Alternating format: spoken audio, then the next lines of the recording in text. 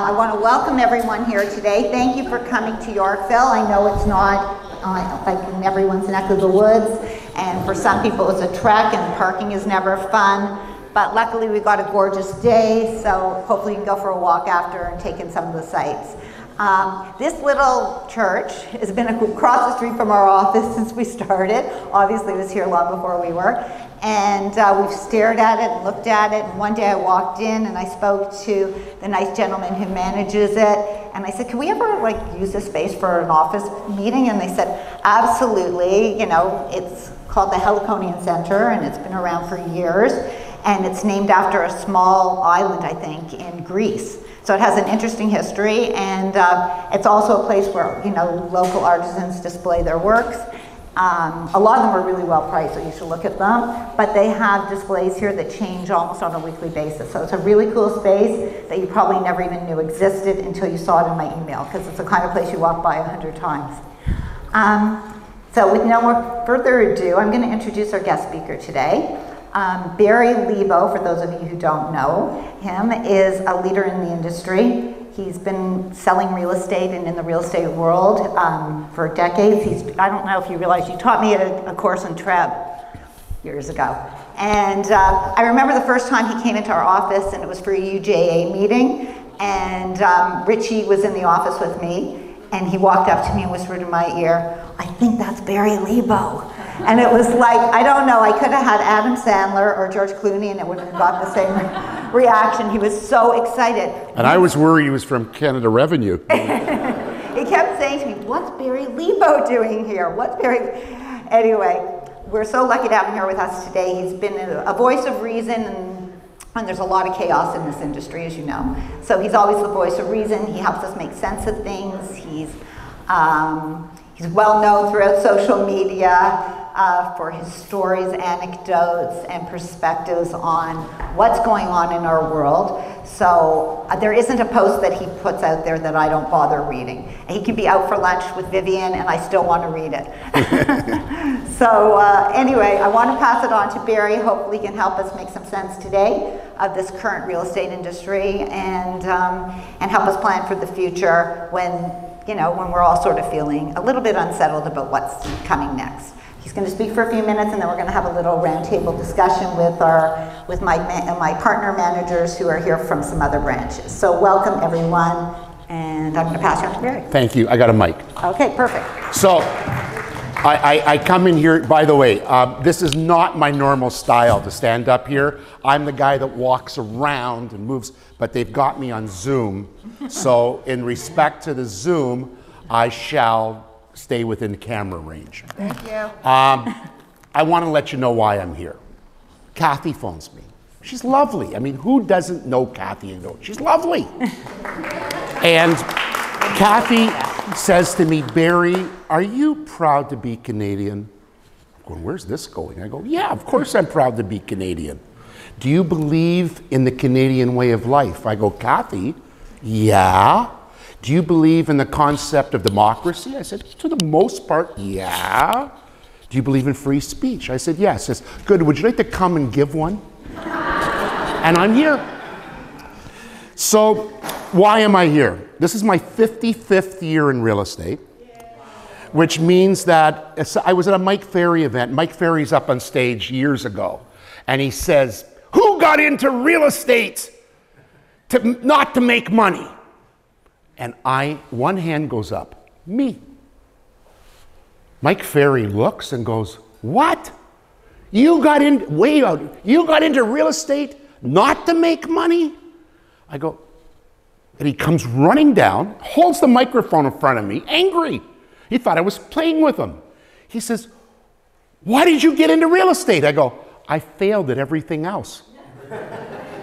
That's not a lie. I was out of school at 17. I'll tell you how old I am. I was 15 years old. 60 years ago, I watched my dear friend give a piano recital right there while I sat right there. So there was one club in Yorkville called Club 71. That was the only club down here. And that was a guy named Yusso from Yusso's Restaurant.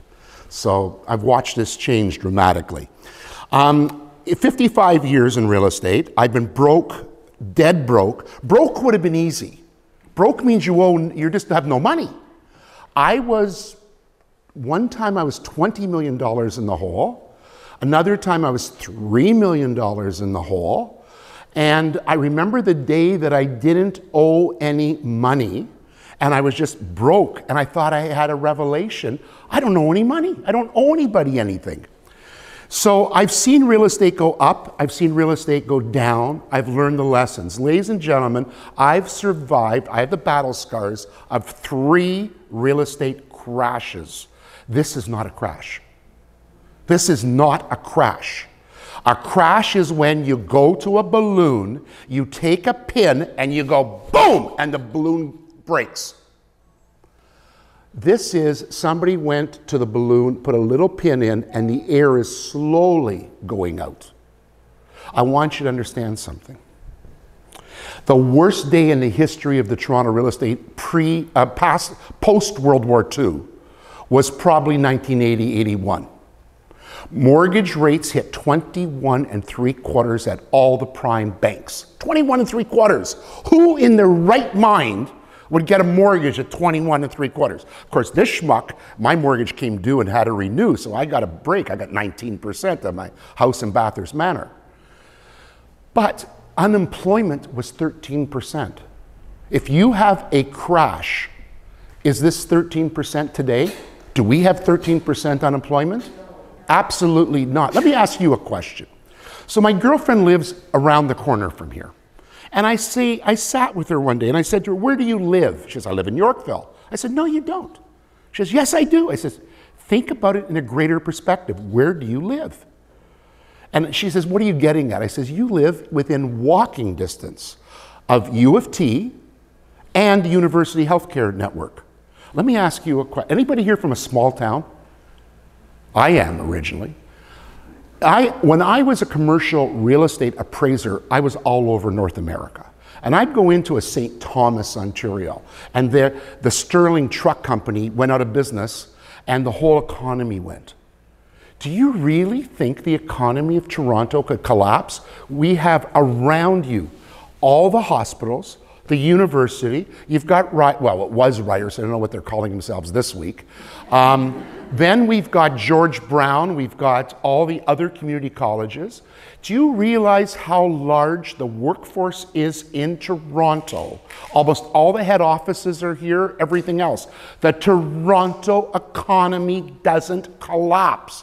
It may have some ripples, it may have some, we are not a one-horse town. So please get it through your head. And this is why I bring it back to the worst day in post-history of Toronto Real Estate Board. In 1981, when mortgage rates were 21.75 and people were out of work and stores were closing, Treb sold more houses than you can imagine. I want you to really, really think. I'm in the market right now. Let's say, just give for an example, I can only afford an $850,000 house. That house that is now $1 million, I can't afford it. I'm $850,000. In some months from now, that $1 million house may be $850,000. All of a sudden, I have a buying opportunity. See, here's something I've learned. I was 40-something years old in life until I learned this. Have you ever met extremely rich people that you look at and say, they don't seem smart? How the hell did they make it? Really? And you sit there, and it took me forever to understand shrewd and smart aren't the same thing.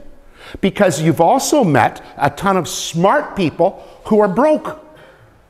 So shrewd and smart are two separate things. I just know I'm with a family. I'm in court. I'm testifying as an expert witness in a very large tax case on a whole city block in a city outside of Toronto. And the family is a very well-known Canadian family. And I'm driving with a son who's a lawyer by profession. And I said to him, your dad made his money during the Depression. What was your dad's formula? Now, I'm a guy that went to York University to take algorithms. I took standard deviations and multiple regression analysis. Real estate, I had to understand real estate. He looks and he goes, you know, it's like that old, there's an old Jewish joke of, you know, how'd you get rich? Well, I bought at $1, I sold on $2. On the 1%, I made a living. So you have to think about that. So what happens is, I said, how did your father make his money? He says, $35. I said, what? He says, my father had a $35 rule. Now, I've taken all this sophisticated real estate evaluation. What's a $35 rule? My father bought buildings that if they kicked off if they kicked off over $35 or more per month positive cash flow, he bought it. He built one of the largest fortunes in Ontario doing that. Real estate's not sophisticated. That's the other thing we've learned. All these analysis. If you're analytical, get out. Don't stop with the analytical. So where are we right now? I don't have my proper advanced thing, whatever it's called. So we've got all these things being thrown at us. Now remember this too. There's studies done. And, I gotta be careful, I'm not in camera range. There are studies done that show the greater the media attention to an event, the greater the public reaction. I'll give you a good example of that. Urea formaldehyde was never really a big issue. And yet, it affected 100,000 Canadians. Maclean's magazine once took one of their entire magazine issues devoted to UFI. It was all over. Do you ever see it in the papers anymore? It's not there. Because the public has moved on from it. But the media picks up a negative. I get calls from the media all the time if I would take a position on something that I can't take a position on, but that's what they want to hear. I did a CBC interview. I said, if interest rates go beyond a certain rate, hit over 10%, there'll be blood in the streets. What did CBC do? They cut out the first part of what I said, and on television it came out, and there'll be blood in the streets. And I got phone calls. Oh, did I get phone calls. Bad phone calls. So where are we right now? Will the market crash in 2022? And the answer is no. No. Because what the economists never figured out, who follows economists? Do you follow the RBC? Do you follow? I do. I read every day. They've never understood the I can't be crude. I have to be careful here. There's an emotional factor. Let's not kid ourselves. You walk in the door, you either hate the house or you love the house. You fall in love. This is an emotional business. And people don't understand. Ladies and gentlemen, it's really simple. People are coming to Canada for a lot of reasons from 140, 150 countries. And why are they coming here? They're coming for a better life. But what is it? Where they come from. Even if it's a suppressed regime, they don't have our mortgage system. They don't have our banking system. Owning a home is beyond the capabilities of most of these people. And when they come to Canada, the freedom to be able to buy a house is greater than the reality of 21.75% mortgages and 13% unemployment. The emotional factor, I've learned this. The thing is, what do? You shift. I have shifted so many times in real estate. Whoops, is this, shoot, I hit something I shouldn't. Oh, there we go. Whoops. So, look at this guy. I see YouTube. There's so much crap on YouTube about the dying markets and, where prices on the brink. That's sensationalism. The negative is the public starts to perceive it. And when the public perceives it, this is where the problems are too. The problems are that they say house prices have dropped. No, they haven't. Some house prices have dropped in some areas. I'll be as blunt as possible. Right now, where I thrive as a realtor in the basic houses. I love Scarborough. I love Rexdale. You get a listing. I don't spend $20,000 in marketing. I spend about $2,000 tops, $1,200 to $2,000. Why? They're money in the bank, priced right, they're poppers. You get the listing, $900, $850, $875, they're gone. That's a market.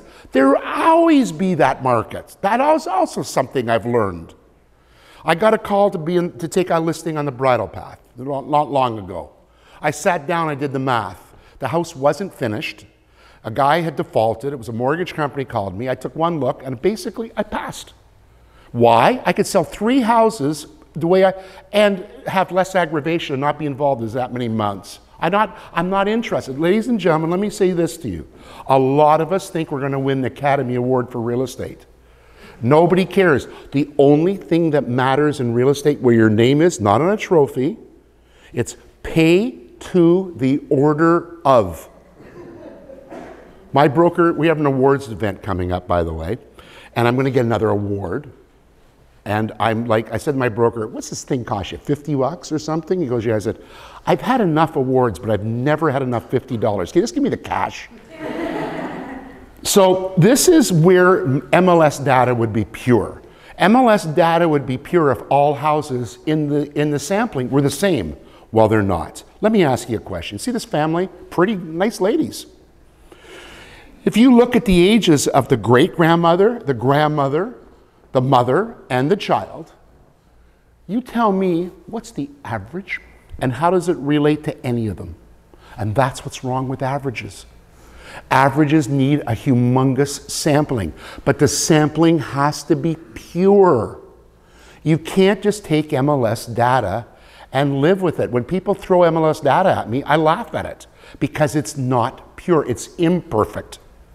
Unless you're working, and if you sat down and did all houses over $2 million around Lonsdale that sold, that were detached, that were renovated, you've got to set the criteria. I'm working right now, I do a lot of litigation work for lawyers, and I'm working on a thing right now where a certain townhouse that was taken from somebody, the easiest way to say it, had 3-car parking up in the burbs. You go find townhouses at 3-car parking. It's not easy. So you have to compare stuff. So you get this stuff, a market snapshot. My office sends this out every month. I don't even open them. It's crap. Don't open them. This is what they say about location, location, location. I used to be in the earliest years of the internet. I'm not a techie exactly. I like little knobs and things that flash and do everything. I don't know what they do, but I want it. I used to walk up Yonge Street and there were these great radio stores and they had diodes going. I go, I want that. Well, what's it do? I don't care. I just want it, you know? So I computerized in 1977, my office. 1977, I had 3 computers, 3 typewriters hooked up to the computers. And we got on the internet, I think Rogers came out, I'm gonna guess, I think it was 90, sorry. So we were on there right away. And there were chat lines in those days. And I was on an academic chat line for real estate. And I said, whoever started with location, location, location? And somebody said Babcock in 1880s in his appraisal book on real estate valuation. And somebody else smartly said, I think it's in the Bible. It's one of those silly things that everybody says. Ladies and gentlemen, if it's Rosedale, that's location. Around the rest of the city, why do people drive an hour to 2 hours to get to work in Toronto? For one reason, they drove till they can afford. That's not location, location, location. People buy what they can afford. Rosedale's location. This is location. This is location. So that adage of location, location doesn't always work. This is some of the stuff, by the way, I'm trying to remember this website now. To give you I can't remember the website. My mind is blanked. I started the scrapbook. I was so depressed. In 1980, I was depressed because I'd lost everything. And I didn't know what to do. And in turn, I started a scrapbook. And that is my scrapbook from the crash. That's 1991. I've got another one for 1980. And I kept, it's ironic, years later, those scrapbooks would make me a lot of money. Because when the court cases come out of the 1990s crash, I could go to court and support my arguments with actual stuff from the media and stats. And I had all that. And I kept this, and I was looking at it not long ago. We're not even close to what we were back then. Here's part of my scrapbooks, April down. They were just filled. The articles were filled with stuff. So let's take a look at Toronto. Like I said right now, you can't read this. This was 2019. This is impossible. These are some of the largest employers in Toronto, including a police force, you know, by the way, how many police forces in Toronto? Anybody? How about 5? You don't forget the CN and the railway has their own. The subway has their own. The Mounties are here. The OPP are here. You know, there's all kinds of stuff going on. U of T has their own police force. Sorry, maybe 6. So the largest employers, we have a ton of them. Whoops, let me get, don't tell me it's not doing it now. Sorry, technical, there we go. Here's something that I use in my listing presentations. Where are you in this echelon, this pyramid? This is from Mark McLean. Used to be president of Shreb. Mark does these, updates these every now and then, and I just go along. I think this is about 1.5 years old. It's really simple. Half of Shreb never sold a house last year. It's that simple. And what are we up to, about 72,000? You see, there's a problem right now in Canada, in Ontario. There's a baby being born right now at Toronto General or Mount Sinai, whatever, and the parents are in a dilemma. Not what to name the kid, but does the kid go for a real estate license or a mortgage broker's license? Which one? I had a small accident. Somebody with a bike came in front of me. I slammed on the brakes, hit their dog. The guy in a limo pulls up behind me, sees my license plate, says Lebow on it, because I took a branding seminar and I went, I'm putting my name on my car. He sees my car, he gets out. The driver says, are you Barry Lebow? I go, yes. Oh, hi, I'm in real estate. I go, who isn't? So where are you now? So most of the agents don't do much sales. Ladies and gentlemen, if you're worried about competition, don't. It's got to the point that about 7% of all of Treb controls Treb. Here's something else. Teams are dominating. Teams are getting bigger. I know for myself, I was speaking to a really good agent the other day, and I know what area she works in. I said, you're a fool. I said, we're friends, but you're being foolish. Your market is diminishing because the ethnic area is changing, and you don't speak Korean, you don't speak Cantonese, you don't speak Mandarin. You're going to be out of luck. In another 10 years, you're losing your whole market. She says, I know. I says, bring somebody in to work with you.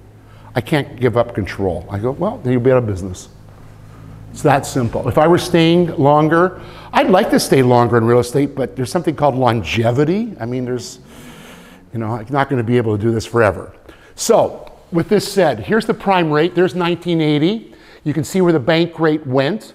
Ladies and gentlemen, when that spiked, when we spiked in 1980, a lot of houses were sold. That's what it boils down to. Here, I'm going to tell you some of my personal stuff. I come into real estate, I'm 21 years old. I left school at 17, not voluntarily. They just thought it was better that school and I should not be together. And I left. I was at Bathurst Heights. And I was a terrible student. How many of you knew what you wanted to be in life? Did anybody here want to be a real estate agent when you were about 12 years old? Anybody? Kathy, you don't count. It was in your blood. At 12 years old, knowing that my father, who was a great salesman, and everything else, I never wanted to be anything but a salesman. At 15, after school, I was running a crew door to door selling magazines with these kids, and I was hustling them. I had a 60-year-old kid I paid to drive us. I mean, I just wanted to hustle. That's all I wanted. And one day, I had left Canada in '67, went to the Israeli army, came back with a bride, and we were married for quite a long time, and as Shelley knows, a very lovely woman too. And Shelley and I go way back. And what happens is, I didn't have much to go on. I had been on Spadina Avenue as a traveling salesman at 19 and a whole bit. And my dad says, go see somebody, a friend of mine named Marie War. She's a real estate broker. Dad, I can't go to real estate. I have to pass an exam. I can't pass an exam. I got 75 out of 7. 75 was the pass mark. I don't know if it's a mercy mark. I got in. I sold 100 houses my first 12 months in real estate. 100 houses.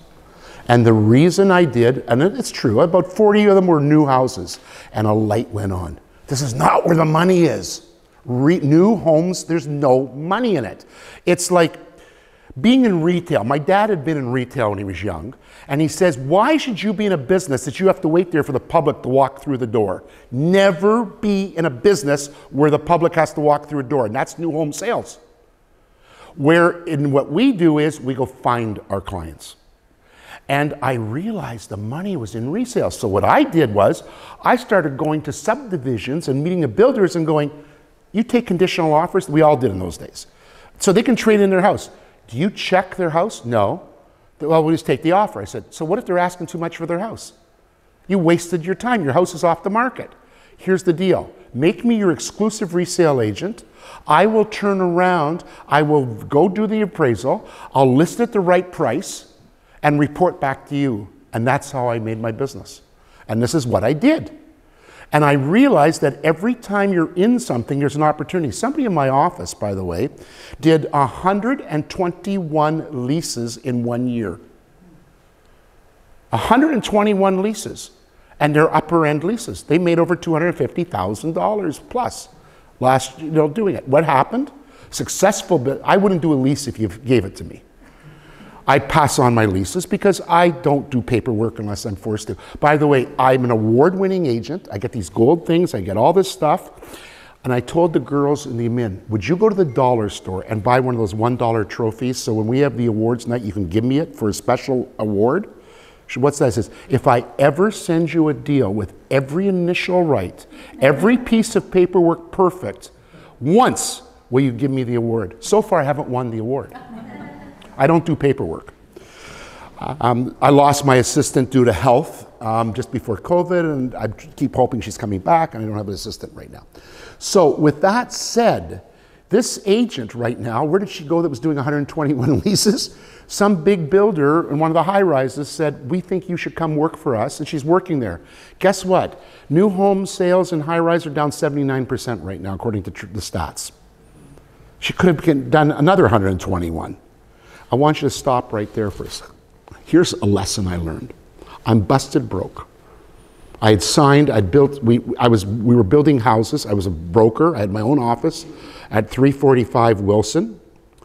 And it was a small building. Those of you know Bagel World, it's a building sort of across the road. We had the 2 floors. That was our building. We built it for ourselves and 2 floors of tenants above. And I had my new home division. I had a lot of staff.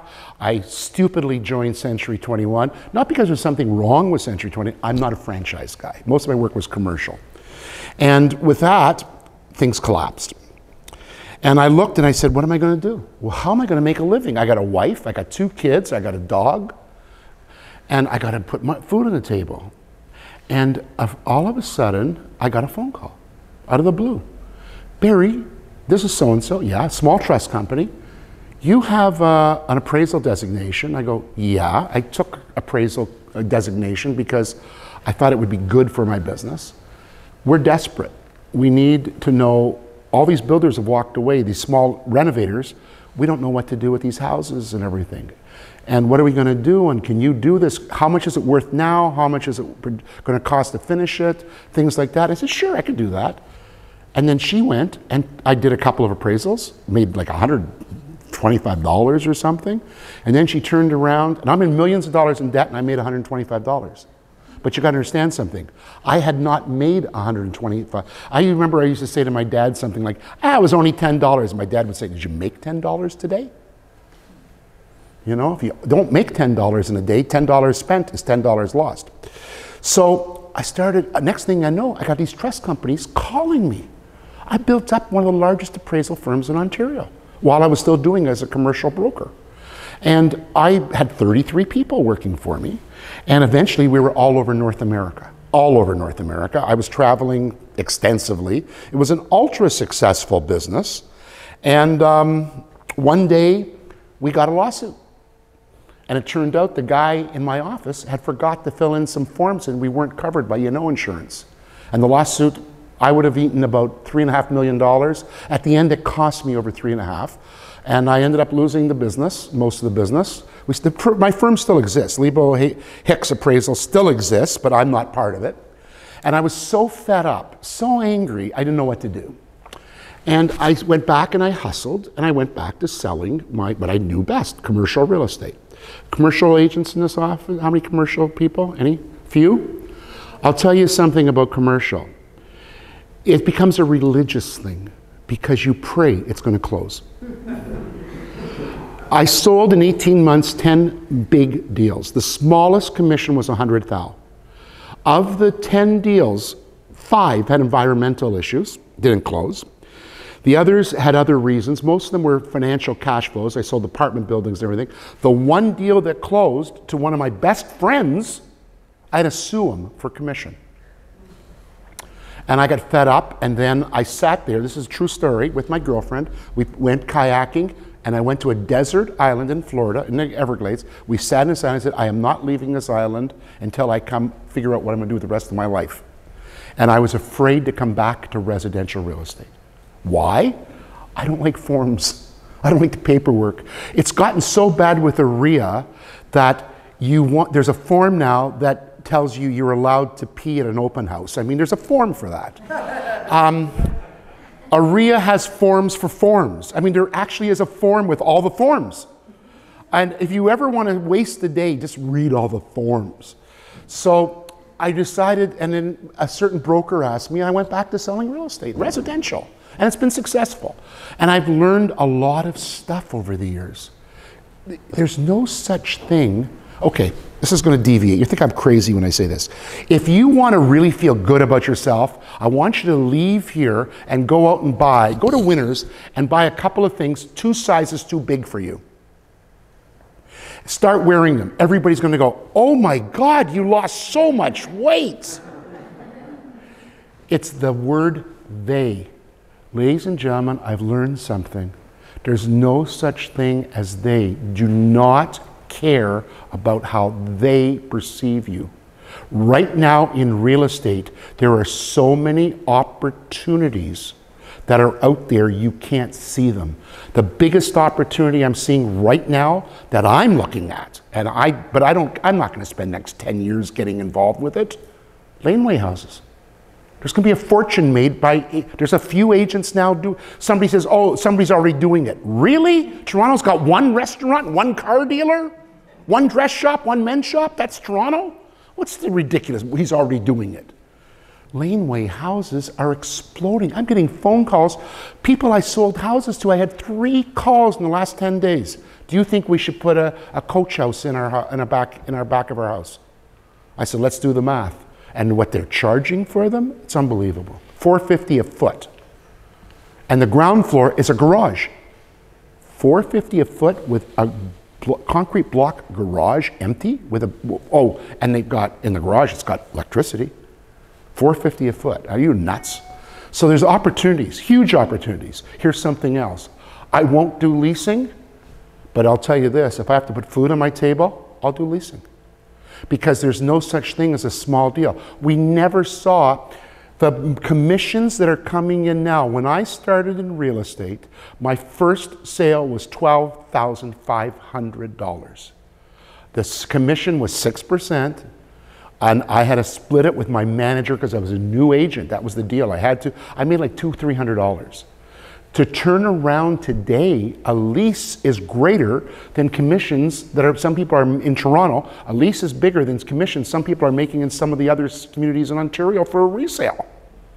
There's nothing wrong with doing leases if there's money in it. Here's something else. 1 lease is a pain in the ass. 2 leases is a pain in the ass. When you start doing 3 and 4 and you get it down to a system, it becomes a system. And then you've got it on your iPad and you've got everything done and boom, boom, boom, boom, boom. And you really screen the people before you go with them. You don't run around with these people too much. Here's my criteria. You want to work, you want me to help you find the property? Here's the criteria. You have to give me all this. This is what you have to do. Bang. You don't want to do it? Goodbye. Next. Like a streetcar on Queen Street. Next. So here's something I want you to look at. You see the first arrow up there, the green one? 1976. The Ontario Land Speculation Tax. You can find us on Market Watch Archives, by the way, in Treb. April the 9th, 1974, Ontario came in with the land speculation tax. I had 33 houses that I had bought, was renovating and reselling. Even though I was a real estate broker, I was working with other brokers. Some of you know who Ralph Nardi is. Nardi sold me a lot of houses. Terry Martel sold me a lot of houses. I got caught. 19,000 homes sold in one of the worst periods we had. The next arrow, the crash. Look at this. It's hard to read. I know that from where you are. In 1980, when the market was still good, we only sold 28,000 houses on Treb. When the market was good, the next year, when the market at 21.75% mortgages, we sold more houses because prices came down where people could afford them more. Then we had the crash of the 90s. It went from 1990, we only sold 27,000. In 1991, we hit 38,000 sales. Folks, all you have to look at and say to yourself is, how do I get my share? I guarantee you right now, there's going to be a lot of sales this year. Will there be a lot of 400 square foot filing cabinets in the sky they call condominiums? No! Those things are gone. They're crap to start with. But you look at the good condos, of course they're going to sell. I'm looking right now for a client in C4 for a decent sized condo. I'm having trouble finding one. That's not over expensive, but he wants to stay around the $1 million range. Nothing on Covington right now, nothing. There's always something on Covington, nothing. So then I look here in 2017, when the market was supposed to, where did the market crash in 2017? It was a burbs thing. It was Richmond Hill, it was Markham, it was mostly within the Asian community, the Iranian community.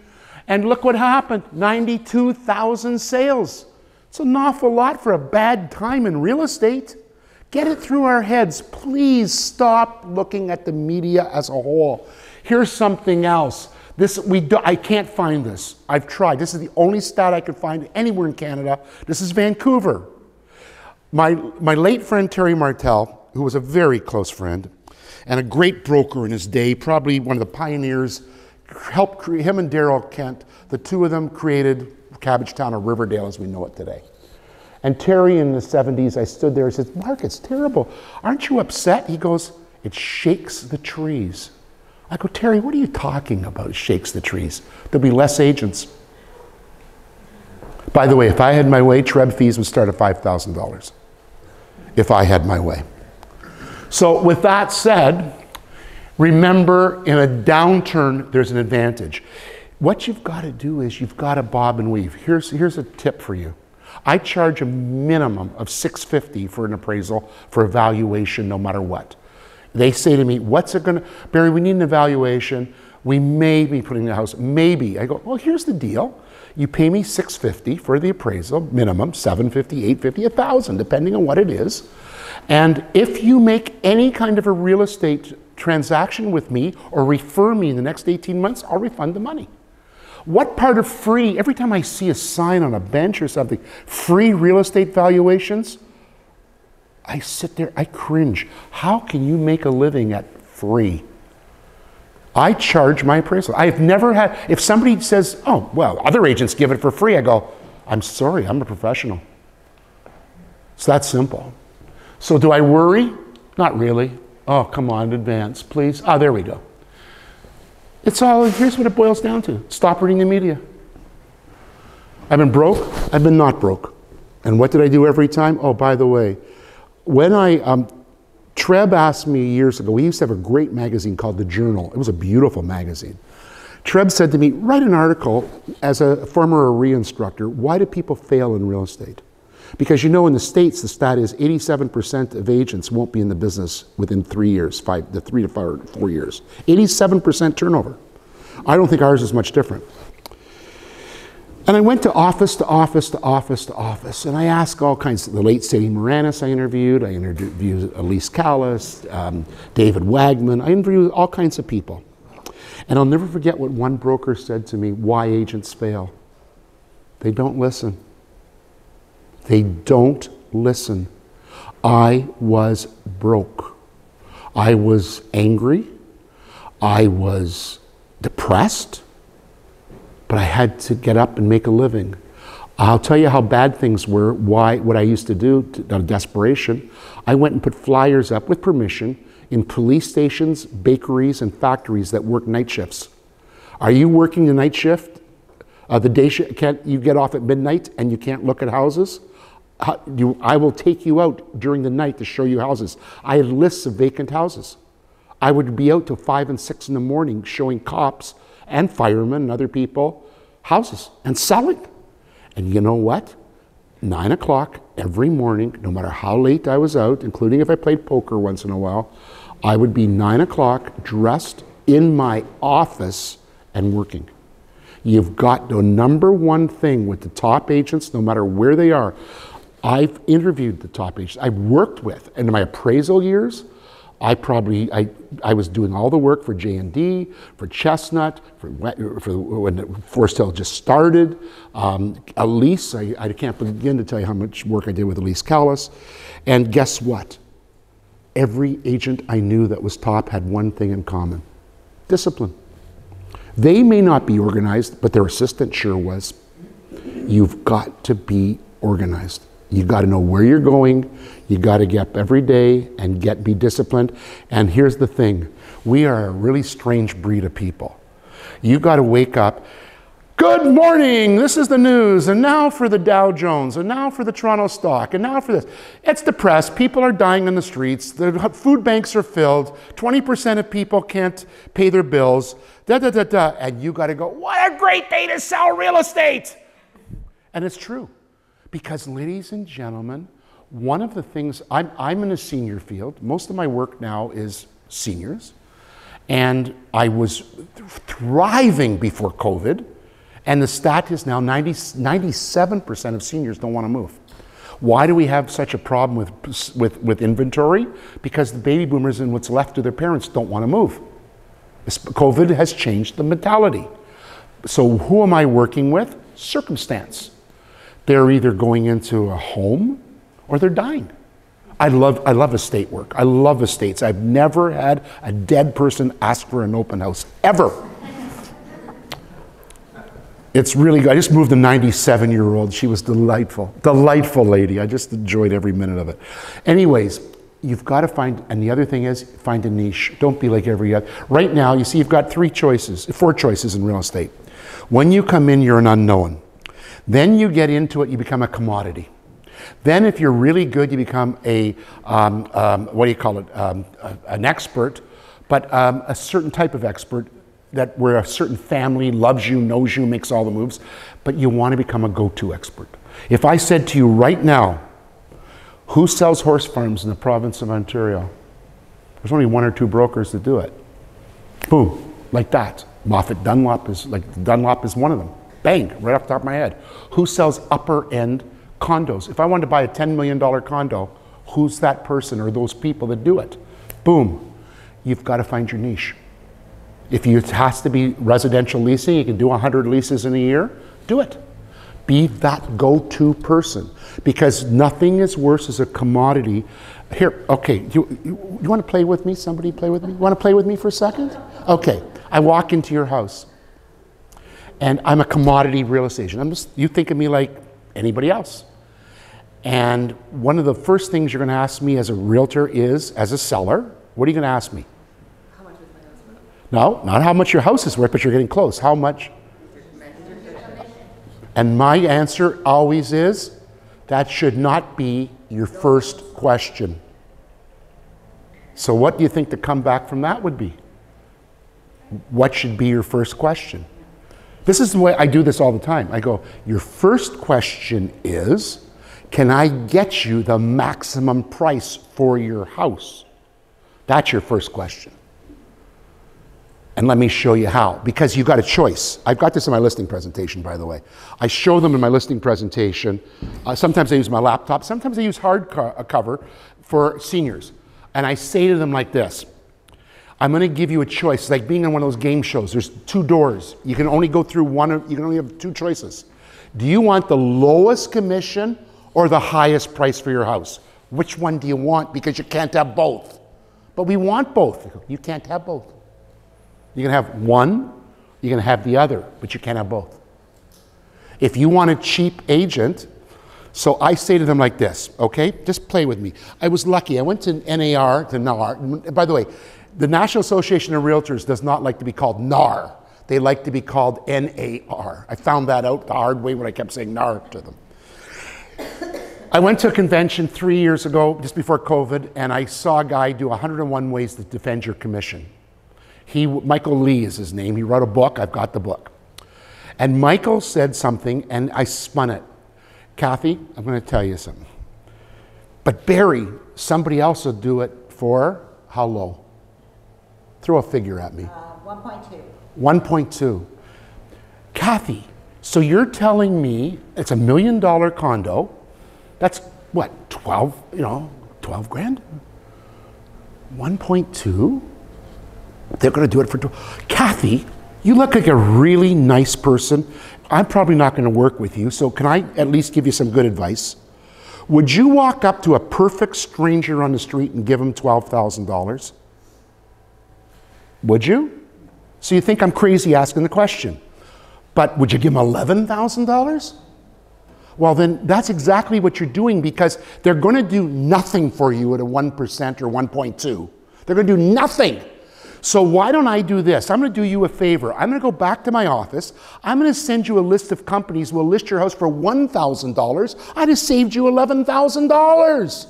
You owe me a favor. By the way, my birthday's at this. Send me a card for thanking me. And I walk out. I walk out. I'll tell you something. Ellie Davis years ago taught me something way back, 30 years ago. I said something. She says it's called walk away tolerance. Walk away. Guess what? You go in, you're walking down the streets, you're in South Beach, you walk in, you see 2 restaurants. One's got a lineup, one you can walk right in. What you don't know is 2 minutes before you got there, everybody that was in the other lineup got in, and they're just going to start the lineup again. You will perceive that the one with nobody standing in line is the worst restaurant, so you get in the line. The more you say no, the more they want you. Anyways, with that, I'm going to finish. Bob, weave, and stop listening to the media, okay? It's that simple.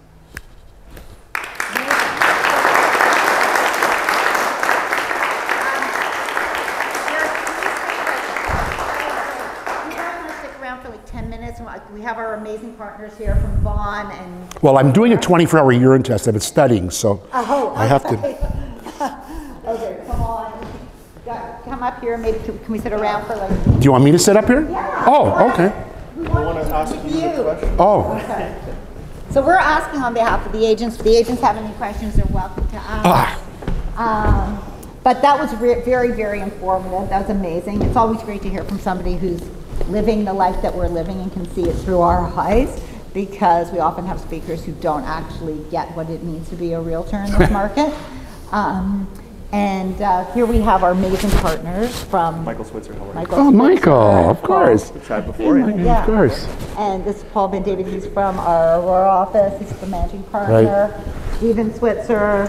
Hi, Steve. Stephen, you know. Hey, Fred. I'm here. Hi, Barry. Hi. How are you? He's our managing partner from Witchwood. You've got like all our partners here. Rebecca, Himmelfarb, and that's everyone? Yeah. Brock. So you guys, maybe we could just like have a little bit of a casual conversation. Yeah, I can start it Okay, off. I think perfect. just to point out the thing that first of all, what you said was fantastic, and everyone here, like I can speak on behalf of all of us to say like that was so on the point of what I think we all need to hear. Everything with the media and all the bullshit that's coming at us all the time.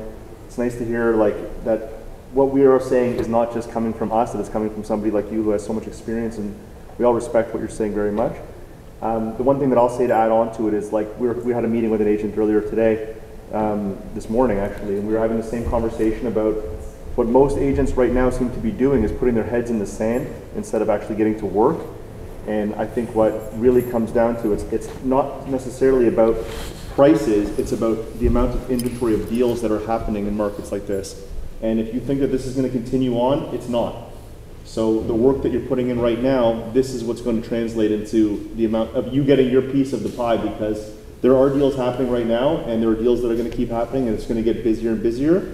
So, you know, just to add on to what Barry was saying, I just think it's really important for all of us, for anyone who has been putting their heads in the sand in any way, It's the opposite. Put your head down and like run as hard as you can into this market right now. And you know what? I'm a listing agent. I made a thing. I don't want to work weekends. I just don't. And I'm going to have to suck it up. I'm going back to buyers for a while, but serious buyers. You got to go where the market is. For sure. Yeah. And if I could just throw my own 2 cents in there, you know, Barry talked a lot about the media and the perception that it has on people, how, you know, not just the general public, but realtors too. We get negative, we see this all day long, we start to believe it. But that can also turn around quickly. And, you know, for people like me who haven't been in the business as long as Barry, I wasn't around in the early. You weren't even born that long. I do remember the crash in the 90s. I saw how the foreign buyers tax in 2017 affected the suburban market, which is largely where I work. And I remember how quickly things turned around when the media started to jump on the bandwagon. And for 18 months, it was bubble has burst, market is dead, you'll never afford a house. And then one day there were 3 articles in the same day saying, price is set to skyrocket. You better get on while you can because the market's about to take off. There's never going to be a time when the media says, guys, everything's great. It's not going to happen. Like the media is always going to be trying to, it's just clickbait. They're just trying to stress everybody out, whether you get, the kids, how are the kids going to buy a house, which is what it was for the last decade. And now it's shifted into, oh my God, how are you ever going to sell your house? And if you look back, like what Barry was showing before about these old publications, all those old articles, I guarantee you if we went through all the old articles, you would see that so much of the stuff has been over. Oh yeah, oh yeah. And they just changed the they changed the key factors and the names associated and the areas that are hot and cold. Yeah. But they're just circulating the same stuff. When the market's down, they circulate this. When the market's hot, they circulate this. So don't buy into it, and most importantly, don't let your clients buy into that, because we're their advisors, and it's so important for us to be able to know for ourselves first, like what is what, because if we don't know, then they're not going to know. Would you go to a driving school where the instructor doesn't drive a car? Exactly. None of these correspondents own real estate, most of them. They don't make a lot of money. They're opining on stuff that they're not part of. Even this morning, up until today, I saw everybody saying the rates are skyrocketing, real estate is crash, and so forth. This morning, for federal government aiming now to, for immigration levels, 500,000 people to come to Canada without housing. Yeah, well, we still have the housing crisis. We have no housing crisis. So how the hell are we going to crash? Yeah. It makes no sense. You guys like literally shoot each other in the foot.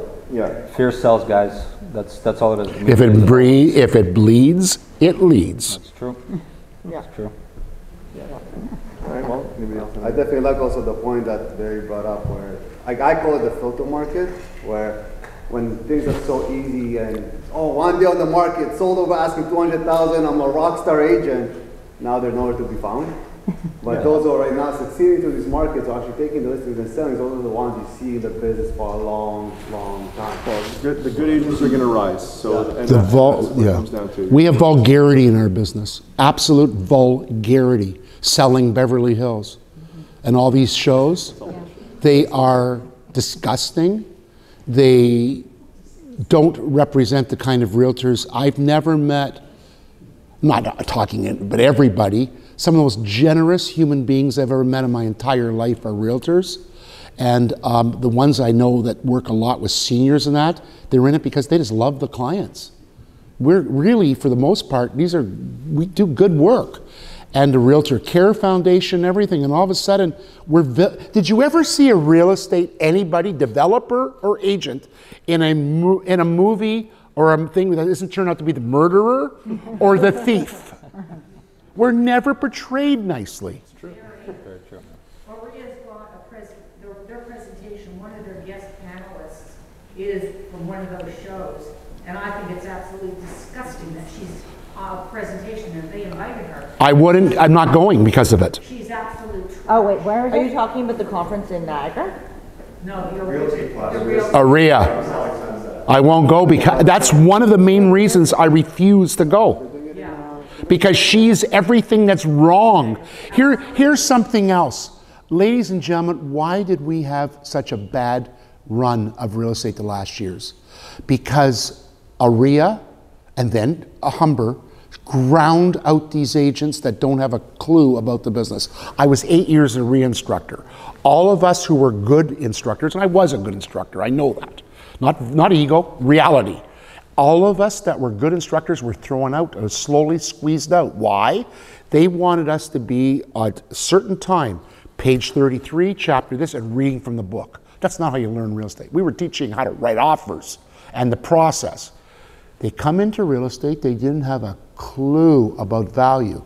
999, offer night, take the best offer and go. They never, an email, don't phone me, don't talk to me. I have no people skills, so let's not do that. And they caused a lot of the problems we're doing today. If you want to know where the root of this is, it starts with a RIA education, it goes to Humber. It's horrible. The bar to get into this, and that process of the multiple and the bidding wars. Oh, of course, there were always bidding wars. There were bidding wars when I was a kid, but not like this. This was obscene. I'm on the board of directors for RICO, and one of the things, a lot of it's confidential, but one of the things that we do talk about that isn't confidential is the need for an apprenticeship program or some kind of revisiting of Humber. And my point when I'm in these meetings is always that we have such robust training within Forest Hill, for example, Forest Hill Ivy League. And I mean, it's fantastic that we have it, and I'm glad that we can provide it, but we really shouldn't have to. We should have people coming out of Humber that know how to write an agreement to lease, know how to write, and it's no one's fault. I'm not blaming the realtors at all. Again, it's fantastic that we're able to have those kinds of programs, but at the end of the day, that really is the provider's job to train these realtors. We've had agents who have come into our office that have been in the business for 15 years, and we've sat down with them to help them on their first deal, and been like absolutely, I mean, with all due respect, like baffled by like, you don't, what is this? I'd be like, that's a condition for a home inspection. Be like, what do you mean? You know, like, you don't know that's a condition for a home inspection, then we need to talk like a lot more about this, you know? And that's an extreme, obviously, but the reality is that we're very lucky, and what we have to look at it in regards to like our team as a whole in Forest Hill, and whether you're at any of the offices, we're very lucky to have the kind of consistency with the training, because you know what Barry was saying before about the consistency that you would see in any of these top producers. What was it? That's the real word. It's consistently working and hustling, and we're consistently working and hustling, and we're also consistently working to train. And you know, I love seeing a full room, and whenever we do these training sessions, whether they're in office or they're when we combine, it's like, you know, we're always trying to give the best that we can give so that you have the advantage over all of these really terrible agents like the ones that they're talking before. Which is the majority. And I'll tell you something, and I know you all know this from being in the business, we chew these agents up. And that's what it's all about. It's like, let them be where they are, but it's most important for us to know where we are. And, you know, stuff like this and getting this kind of, this is priceless information that you get from a gentleman like Barry Lebow. Like this is like an OG in the business. You know what I mean? Adam on Facebook. So Adam on Facebook, original gangster. If I have.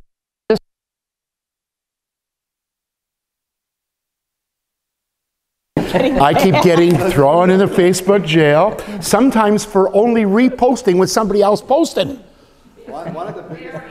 You're part of real estate hacks. Yeah, I'm one of the experts on real estate hacks. The stupidity of agents out there who are asking the public questions instead of their broker or manager. Yeah. They come out and they know nothing. I'll give Barry that. Stupidest questions that they should know the answers to. I'll give Barry that point. Just a comment. I was trained as a facilitator for Humber, and I agree with all of it. And the Humber dean will say that Humber is just the delivery system. Yeah. It lies with the RIA, and the content is horrible. And those of us, there were 60 of us across Ontario trained, and then they let us all go after a year because of COVID and went online or whatever. And the content is outdated, horrible, it's mostly impractical. Yeah. Humber doesn't want to hear it because they say they have no influence on the content. RIA needs to like get this program. It's very political. The information that is provided. Oh yeah. It's very bureaucratic and political. Why don't we create co-ops? Well, 40 years ago, we had a conference for educators from across Canada, led by the University of British Columbia, which was the only real estate education in Canada, higher education. We all met at Humber. I was one of the people honored to be in the group. And we had come up with a program for all of Canada with a base core, and then each province teaches what's particular to their province. And it was brilliant, and it never was adapted. You know, when I did my courses at Oria, I won't tell you when, it was obviously after Barry, but I had a teacher, I think his name was Ron Abraham. Oh, no, Ron, well, too well. He was great. And the courses were well structured. You learned about ethics and forms and how to do your paperwork and all that. But the courses don't teach you anything about how to make a living in this business, okay? And Ron would come in, and in the first few minutes he'd say, we're gonna rush through everything, I'm gonna spend the last half hour answering questions. And in that half hour, he taught me more about real estate over the course of this, several-week program than I would have learned 3 years in the business, trying to get that from my managers or whoever else. And he told us how to find clients, how you run an open house, what you say at a listing presentation, how do you find buyers. You don't get that from the courses. And if Oria's not on the ball teaching you that, it's even more important that you land in a good place with good managers who take training seriously and will teach it to you. What Mike was saying earlier about you guys having a huge advantage is true. You're in a good place with good training. But you also have to suffer the frustrations of knowing that 60 to 70% of the agents you're dealing with on your deals are not in places like that. 90. They signed up at an office because they offered them the best commission. They didn't ask anything after that. What's my commission? Can I have an office? That's all they're looking for. Out of school, right out of school. Right out of school. Yeah. And my advice to you is don't let the frustration turn you into a person who's angry at those agents and is mean to them. Rather, know that you can direct them the way you want to direct them, and you will have to. I spend a lot of my time when I'm negotiating with other agents politely guiding them on how to do their job. They'll say, "Oh, my guy doesn't. My guy." They'll say, "My guy doesn't want to spend that much." I'll say, "Okay, here's what you do. Show them these 2 properties. Here's your 2 comps. You're going to charge out of that. Tell them what these sold for.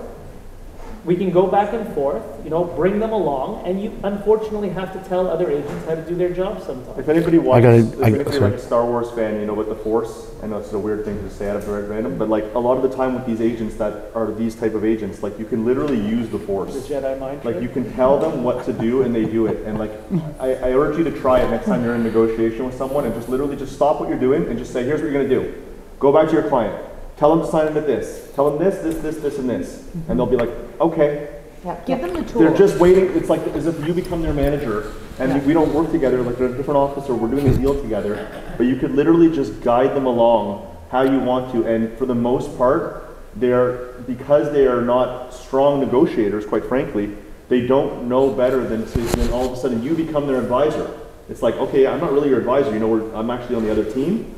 But if you do it properly with confidence and you understand like how much you can actually control a situation, how much you can influence someone, you'll see that a lot of the time. And I'm not just talking about agents who are not producing agents, not about producing, because a lot of agents who actually are producing agents, the same thing applies. For the most part, a lot of them are just trying to make a deal. And if you're advising them, and this is how this deal is going to work, and all of a sudden they're like, oh, you know what, I got to make dinner at 7 o'clock, and okay, I'm going to call my client back, and I'm going to tell them to do this, and then all of a sudden you get their sign back, how you wanted it. Yeah, so at the end of the day, they want to get the deal done. They want to do the deal. Yeah, they do. They're working with you. And keep in mind, and I always say this because sometimes we forget, the other agent is not our adversary. Like, we're not at war with them. That's we're right. all, I hate to say it, but we're on the same team. We're both trying to get a deal done. Yeah. So you don't want to come in super aggressive. And Some of them didn't get that message. Yeah, some of them don't have that message, but you have that message. But you have that, and you That's want to right. impart that. It's like when Jeffrey came into office, the training, one of the best things he said is like, who's going to make you the most amount of money? Yeah. And people saying, clients, I said, no. Agents. Realtors. Yeah. Other realtors will make The you money. relationships The you have with other relationship. agents. Yeah. Yeah, agreed. Business though, clients and realtors alike is all, if you not maintain a relationship, build a relationship with an individual, it's going to reciprocate one with another. Yeah. And these are long-term relationships. For sure. Yeah, you like to sit across a table from someone who you respect. I think that's really good. Agents grease the wheels when you're across the table. I'm going to say something. I'm a commercial broker, and I closed my brokerage 10 years ago yesterday. I went back into residential, And the very first few days I was in, one of the guys that I was supposed to partner with said, I'm going on holiday, can you take over my listing in case there's a call? I get a call, there's 3 offers on the property that night, and I go, okay, I'll go up there. Now I haven't sold a house in some years except to family members. And this guy, I walk into a house, the guy's in his late 40s, there's not a picture on the wall, almost no furniture. He's lived in the house for 5 years, and he's going back to live with his mother. Does that give you an idea of who I'm dealing with? These 3 offers, this one offer is so incredibly good, because I'd done a CMA before. I went up there, and off Clark Avenue, and I can't move this guy. I can't get him to understand that this is a great offer. So finally, I just went into automatic mode. I reached deep down inside. I took a script I learned from Jerry Bresser, the king of real estate trainers, who wrote the greatest book ever on real estate called List More, Sell More, which has been updated. And Jerry's 88, and I'm still in touch with Jerry. He's fabulous. Jerry Bresser, I took a Jerry Bresser script, I repeated it. His words came out. I did exactly what Jerry had said. I left the pen where the guy was to sign on the offer in front of him, and then I shut up, and the guy sat there for a minute or two, picked up the pen and said, where do I sign? I didn't do anything. What I'm saying to you is like this. Number one, you got to be trained. You've got, not just your own office, you also need to be coached, and you've got to be coachable. And here's something else. The pandemic changed me too. I sit in where I am in my kitchen, I can see into my I have a big screen TV, mother's screen TV, and I have a smart TV, I have YouTube. I went searching. Every day I'm home, when I'm home for lunch, I watch a YouTube training video on real estate. Every day. Jeff Glover out of Michigan, I'm in love with Tina Call. I don't like she's with EXP, but that doesn't taint who she is. There's a couple of other people. There's one guy, I've watched his presentation now about 12 times. I've sat my girlfriend down and said, you gotta watch this. It's amazing. Randy Ora, O-R-A, the best, absolutely the best listing presentation I've heard in my life. Stop learning. You have to be, you have to be coachable to be in real estate. And if you look, it's like the same thing as being a professional athlete. Like you look at the greatest golfers in the world are constantly practicing and learning from other golfers. You have one to skill at a time. Ways to inspire yourself and to get better every single day. But you got to make it your own. Yeah. Don't follow the flock. Take the ideas and create them into your own personal. Oh yeah. As well. Sure. By the way, Ferry and a lot of them, their scripts are right there free online. It's all available. It's there. Yeah. Tom Ferry. Hi, I'm Tom Ferry. I just want to put a pie in his face sometimes, but he's great. I listen to him all the time. He's great. I like him. Yeah, he's great. I like Tom. He's a good guy. We're driving a lot, you know. Put on a podcast. Yeah, put on a podcast. That's what I do. Yeah. And use, why waste the time? Yeah. Does anybody else have any questions that you want to ask? Anybody? Okay, well, that was. Does anybody want us to validate their parking? Okay. Oh, wait, there's a couple questions. In honor of our speaker, I would like to ask first of all, does anybody remember Marx Brothers, the comedians? Oh, I couldn't hear. Marx Brothers. Marx Brothers. The Marx Brothers. Marx Brothers. Yeah. So they had an office, and when the client came in, they said, here are our principles, but if you don't like them, we have others. And I think what our speaker said today is that we must only stick to our principles, because there is nothing others for realtors to be, first of all, successful, and as an example, because we have a very bad name. So this is what he said we must do. Yeah. Well said. And then one question, I need a commercial colleague. Please talk to me if you want. I'll connect you with someone. Okay, let's do that. Yeah, and Sora, yes. You're on. Just a quick question. So I've always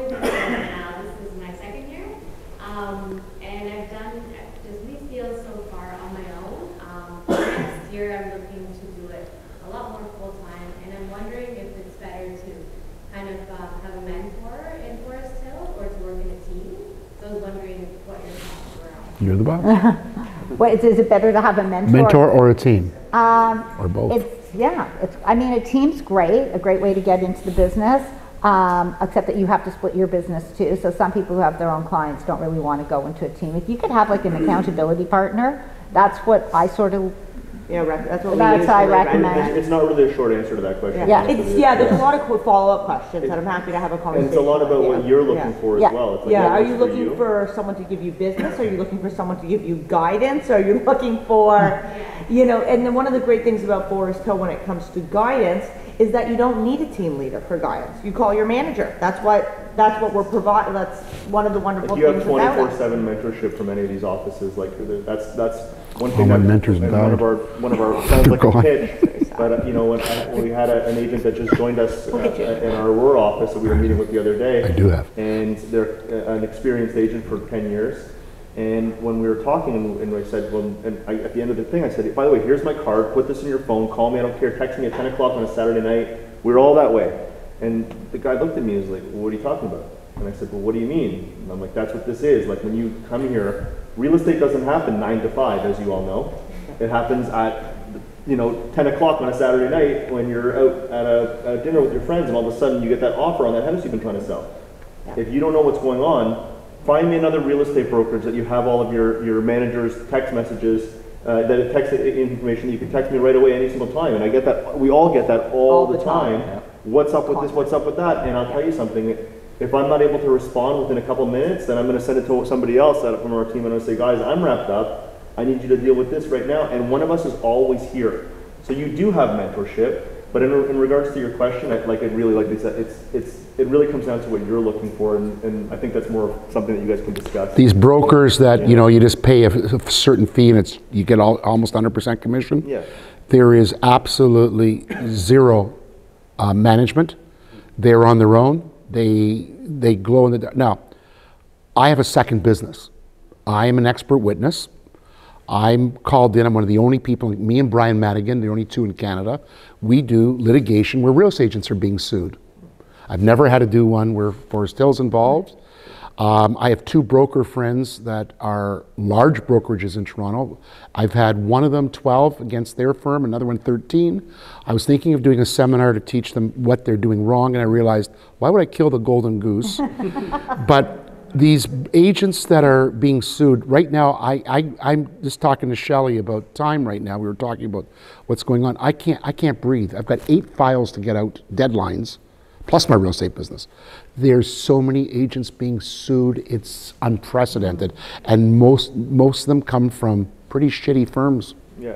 Well, you get what you pay for. It's like the same thing. If you want to buy a property, you want to buy a car, you want to go for dinner, want to work at a real estate office, it's like you can't expect to get anything different than what you're paying for. Yeah. So, better get 50% and make a damn good living than 100% and end up going back driving a cab. That's right. One more question over here. Oh, please. What was the script you said to your client that got him to sign? Do you want to know the script? Yeah. It's called the speculator's script.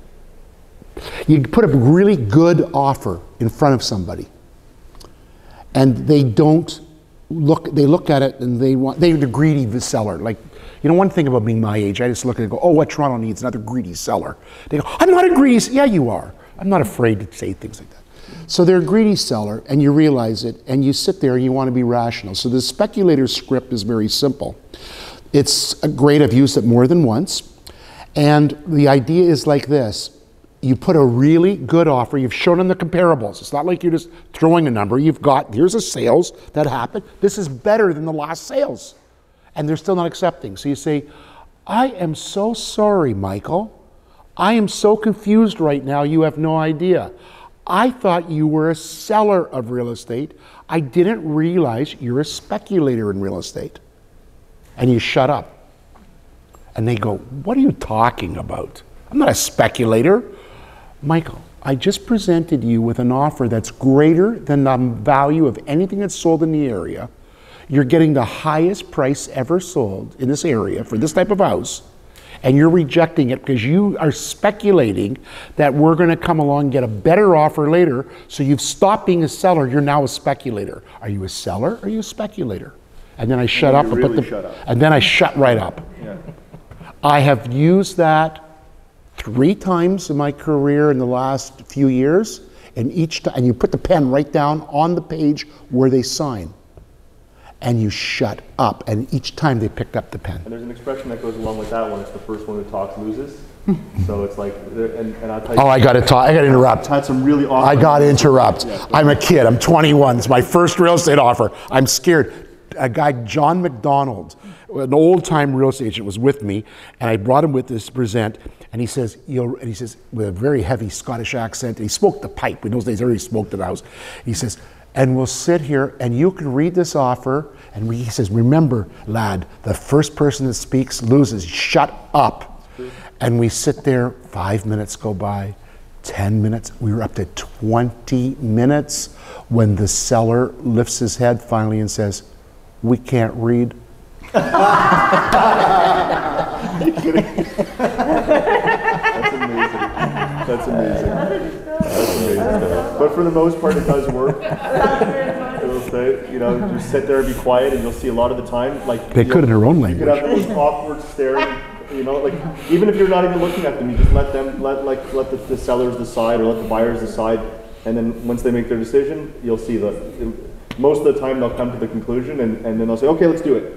They'll say, let's go. Okay, let's do it. And just that silence is just like it's what they needed to just ponder, and then they move on.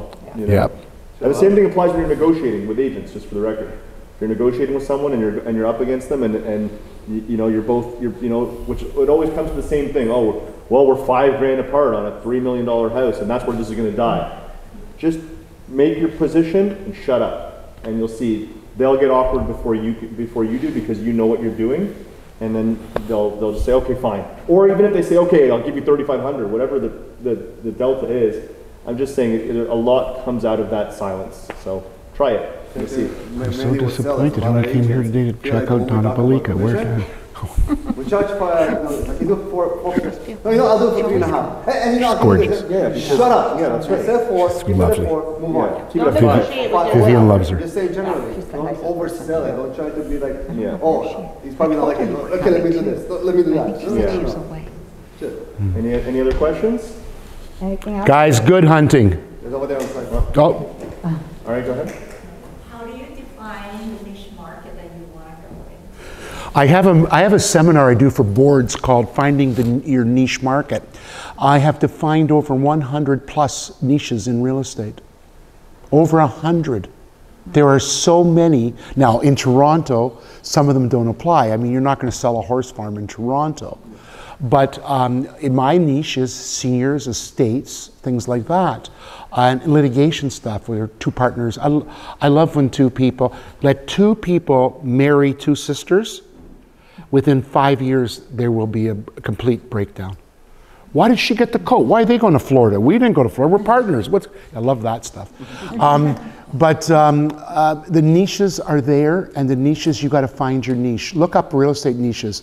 There's actually a website, I believe, that teaches about niches. I have a seminar called Finding Your Niche. Okay. If you're interested, let me know. I'd get you in with the boards. We'll have another seminar. I want to do a shout out. That woman there changed my life right there, Shelley. Yeah. She changed my life. Oh, I know why. I know, she changed my life. 13 years ago, I had come out of, Shelley, it was a horrible marriage. It was my horrible marriage. I was crying so much when my ex-wife got in a broom and flew away. It was horrible. But Shelley, it's true, isn't it? But Shelley, I wouldn't date again, ever. And she manipulated me to take somebody out. It's been the best 13 years of my life. How long normally is they not effective? Like 6 months, 2 years? Tell us the future. It's very easy. I am an expert. On where mortgage rates are right now. Come back in 12 months and I will give you the answer. No one knows. Here's the thing. The government, there was an article in today's Post that the Liberal government it's their thing of raising the rates to control inflation, which they caused to start with, but leaving that alone. I want to get political, except it's liberal government. Anyways, there's an election going to be coming up in what, a year and a half, give or take? You watch what's going to be pressured. They can't maintain this. These interest rates being raised. I guarantee there's political. They're going to throw us some bones. Yeah, they have. And not only that, ladies and gentlemen, Shelley, when you started, what was the mortgage rate? 9% when I started. No, when you start, what was the mortgage rate? 1989. Yes, so 89, mortgage rate was about 10%, 8%? It was lower. We sold real estate for 20 years at 10 and 12% rates. That was the way it was. By the way, if rates had never gone below 7, the average detached house would be 650, 700,000. People didn't buy houses, they rented cheap money. Yeah. Here's the thing about our market. I just want to throw this point. I always talk about with my clients. People always talk about rates and whatever. You know, Canada, one of the things that we're different than, say, our neighbors in the U.S., where we don't have options for where people are going to go. You have all this immigration coming in. In Canada, all you really have is, you got Toronto, Vancouver, Montreal, Calgary, and stuff. But Toronto is the main hub, like I said before. All the businesses, finances, biggest universities, all in Toronto, GTA. Anybody that wants to come to Canada, will want to come to the GTA, right? Unless you're in the oil fields or in the oil business, fine, you'll go to Alberta. Other than that, Quebec, not as popular. Vancouver is like the LA of Canada. You can even centralize it even more within Toronto, within the GTA, literally from the Oak Ridges Moraine to the lake. There's not really much else between. You can't keep building on the moraine. You can't go into the lake. Exactly. So it's like if going east to west, the central area. Straight up. And that's why we have a housing crisis. That's why we have a housing shortage. When I talk to people like, oh, in the U.S. this is happening. In the U.S. you have how many cities? Yeah. Chicago, look at the LA, prices. New York. You got so many options and so Our many 10th biggest city, I think, is London or Kitchener. I can't remember. Their 10th biggest city is like Boston or something. So when you talk to your clients and you talk to people, that's one of the biggest things people need to remember. Canada is very limited of where people are going to go to. Our market is always going to thrive. I agree. All right, well, thank you guys so much. Thank you. Thank you.